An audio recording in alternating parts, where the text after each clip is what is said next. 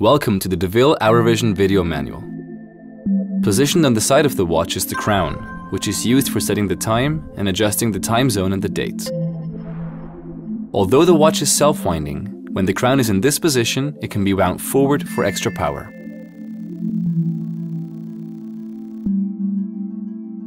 To set the time, pull the crown out 2 clicks to its furthest position. The seconds hand will stop.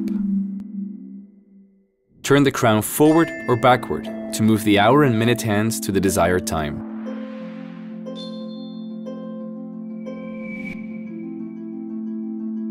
You can adjust the time zone easily to accommodate time changes when you travel. Pull the crown to position 2 and turn it forward or backward to move the hour hand.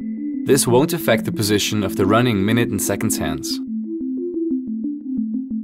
To adjust the date forward, advance the hour hand past midnight. To adjust the date backward, move the hour hand back past 7 p.m. to ensure it changes.